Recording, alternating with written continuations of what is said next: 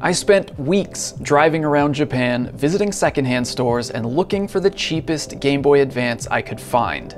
After scouring a dozen different shops and regrettably passing on some good deals, I found a spot that was stocked with untested junk Game Boys. The shop clerk was kind enough to test them for me, and I managed to get a functional GBA for $37. And today, I'm gonna turn this scratched old Game Boy into this. A few years ago in Japan, I bought this Game Boy Color for like $30. Since then, I've done a couple small modifications. Obviously, these are not the factory buttons. And I also put an IPS display in it, which was one of the greatest things I could have ever done. Now, I've loved having this Game Boy because I've been able to play Gen 1 and Gen 2 games, but I want to play Gen 3 games. Gen 3, Ruby and Sapphire are actually my favorite Pokemon games of all time. So this summer while I was in Japan, I searched secondhand stores across the country looking for a good deal on a Game Boy Advance, and I finally found one for the price of 5,600 yen, or about 37 US dollars. Now, it's not in the best condition. It's not terrible, but it's not great. It's a little bit dirty, it's a little bit scratched, and this R button kind of sticks. But it powers on and it reads cartridges. Sometimes.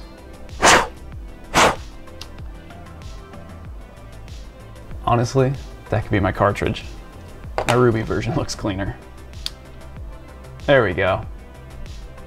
I might need to clean up my leaf green. Why do I have a Dratini on this save file? No idea. So I'm pretty happy that I got a functional Game Boy Advance for $37. But today, I want to upgrade it, clean it up, and modernize it. So here we go, let's get started. This is actually my first time taking apart a Game Boy Advance. I don't think these screws are oxidized at all. I think they're just dirty. So from the looks of it, there's no damage here. There's no corrosion on the battery terminals at all. I don't think this thing has had any serious damage. It's just a little bit dirty.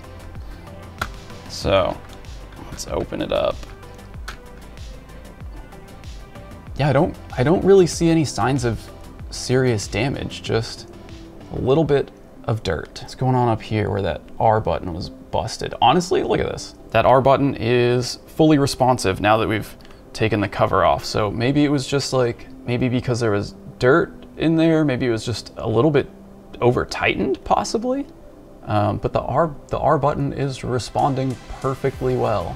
So next up, let's get the motherboard out. I'm also just gonna take out all these buttons here. Should just be able to pull that apart. Yeah, the buttons and membranes are a little bit dirty. We could just clean those if we wanted, but I'm actually gonna be completely replacing them. Oh, yeah, I can just feel the dust from inside here starting to build up on my fingers. Let's also disconnect the ribbon cable for the screen here. There we go. Take a look at this motherboard. Honestly, pretty clean. The contacts for the buttons are all looking very nice. It's actually a lot cleaner than I expected inside. The outside, you can see anything that was exposed, like this speaker here is pretty dirty, but we can clean that pretty easily. All that's left in here is the display, which actually I don't even need to take out. I can leave that in there for now because eventually I could use this as a donor or for parts. And since I have a new display that I'm gonna be putting in, I don't really need to take that out. So I'm gonna set these old parts aside and let's clean the important stuff. Oh, let's start with this grimy speaker. Just a bit of isopropyl alcohol and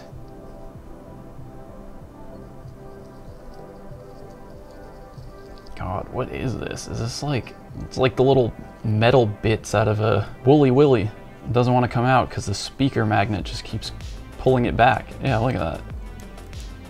There we go. The technique is literally just grab it. Now, it's pretty clean already, but I'm gonna go ahead and just give the whole motherboard a quick scrub, some isopropyl alcohol, especially around these areas that were kind of open, like the volume wheel here.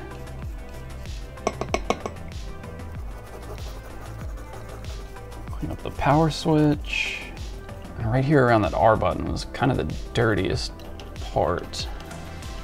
Oops, I scrubbed off this number. What was that number for? Oh, it's gone now. Hope someone wrote it down.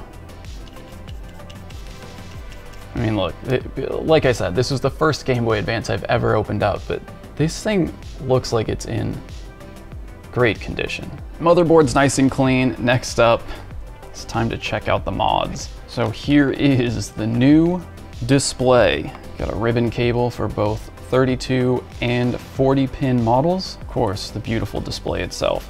So the display I went with is the Funny Playing laminated 3.0 IPS. The screen lens is already attached to the screen, hence the name laminated. It's all together. And these Funny Playing IPS mods do require a custom shell. And I decided to go with the fully transparent. Does that not fit? Is this not an IPS ready shell? This should not be here. The reason that these laminated displays require a custom shell is so that you don't have to cut out this inner plastic frame here, because this should be able to just drop straight through, which obviously is not going to be the case with this bit here. I may have ordered the wrong shell. Well, and it's a good thing I have a backup. So here is a green laminated ready shell. That's what it should look like. The screen will just drop straight in there. Beautiful, perfect fit. So now the question is, do I want to go with the white bezel or the black bezel? And I'm kind of thinking for the green, we go with the black. My own mistakes aside, now that we have that sorted, let's connect this and test it out. I don't think this is a necessary step, but I am just gonna tape off the 40 pin connector here that I'm not using. Better safe than sorry, right? Let's go ahead and fit this 32 pin cable. Of course, I want to test the display before we go too far.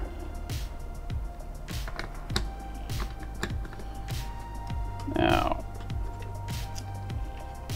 I'm going to carefully put some batteries in. Oh, it works. It turns on. Screen looks great. We're good. We can move on. This screen mod that I'm using, the Funny Playing 3.0 IPS laminated something or other, it does have optional soldering. You can use these cables, these little wires, to solder and connect to some of the test points for the buttons to control some of the functions of the screen. They're completely optional. There is a touch sensor that you can use with the screen that will accomplish all of the same things. And for me personally, like I said, this is only my second time modding a Game Boy. I don't have a soldering iron. I chose this one because I don't need to solder. But hey, if I stick around in the hobby any longer, that might be the next step, learn to solder. So I'm just gonna set these wires aside because I'm not using them. Where we are at currently is probably fitting this screen into the shell. Peel that off. Beautiful. Drop that right in there. Perfect fit. It's almost as if the shell and the screen were designed for each other. I'm gonna start connecting this back up, which I hope is the correct step. So I need to fold this over gently. Gently. And connect the screen. This right here is the touch sensor for controlling the on-screen display. So I want to tape that down and make sure it's just held properly right there in place. Back it up, I missed a step. I missed a step because it was in a different part of the box. There is a bracket here that goes in to hold everything in place. All right, so let's get that back in there. Probably want to get this screen connected first. There we go. All right, that's connected. Let's try to get the sensor down. Maybe I could cut off a little bit of that tape. All right, let's try this. A little less tape on the sensor. And taped. I think we're good. Before we move on, we have to put buttons in the face of the shell, and I've got a couple options here. I got pink, which was originally the color I was planning on doing with the green. I also have a light green, which I don't think they match very well. And then I have clear. We have some clear buttons to go with the green. I might just, I'm gonna stick with the original pink. I think the pink's gonna look nice. D-pad, A, and B buttons. Let's not forget the light tube here for the power LED. Start and select. And then we've got the rubber pads. Should be everything for the face of it. Now we can kinda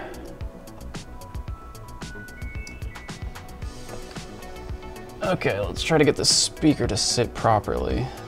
Buttons all feel nice and responsive. And then just for a little extra security, throw some tape here to kind of hold that. Good idea, bad idea? I don't know. It's only my second time doing this. Let's start putting the rest of this back together.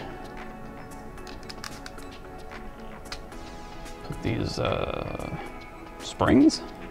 Are these springs?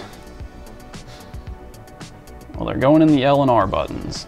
This shell included all new screws, so that's nice. Let's grab the two shorter ones for the inner motherboard here. Probably should have screwed these in a while ago. Oops. All right, let's see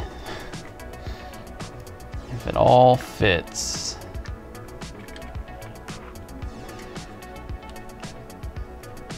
I think so. Try not to lose those. All right, here we go.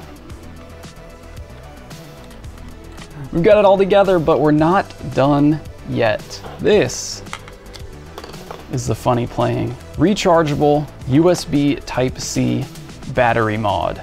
So what I want to do is remove the battery contacts here.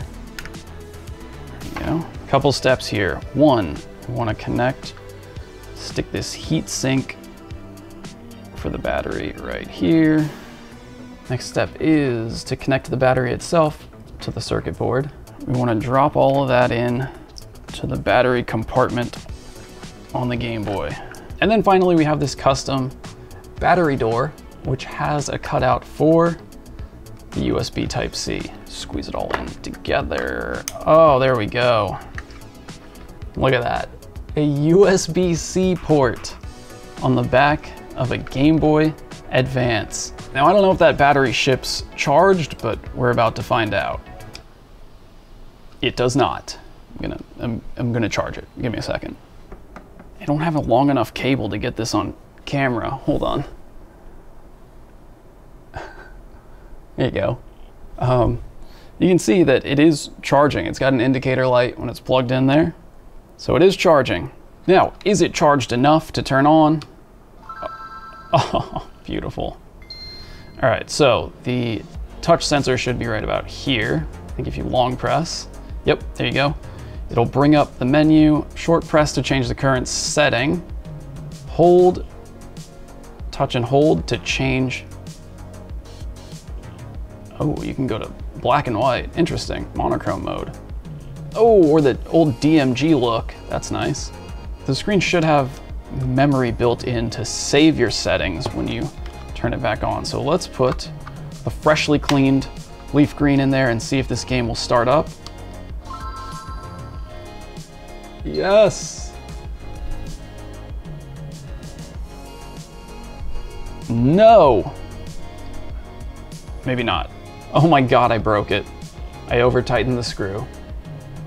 Oh geez. Well, RIP to that. We'll deal with that another time. We know Ruby works. It looks amazing. It looks incredible on this IPS display. Let's go take a look at my Dratini. I don't understand. I wonder if I traded this from Leaf Green, because I just wanted to start the game with a Pokemon that was not normally obtainable. All right, I could do this all day, but honestly, I'm so happy with this. This is really cool to add to my collection of updated, modernized Game Boys. And you know, these are games that I grew up playing, and I feel like the reason that I'm so drawn to them now at this point is because, one, obviously the nostalgia, but two, it just feels really good to have a handheld, something to play a game on that is completely offline, completely disconnected from the internet. Obviously I can play games on my phone if I want to, but being on my phone, it's so easy to get distracted, to get pulled away to some other app, a notification pops up, something, anything could just pull you away from the game, and next thing you know, you've spent the last hour scrolling through Twitter. So I think especially right now, I just really appreciate being able to have something that is so offline, some offline form of entertainment, where I can just go sit in a corner, sit on the couch, play the game, leave my phone on my desk somewhere else, and just not be distracted. The screen is beautiful. I love the clear case, being able to see the internals, I feel like is such a 90s, early 2000s thing. Something I've always loved about these older consoles. Now, this Game Boy, well, the Game Boy that this used to be, is not the only thing that I bought while searching secondhand shops in Japan. I'll be uploading a video soon where you can see everything that I found at those secondhand shops. If it's up already, you can check it out right here. If it's not, check back soon. It should be.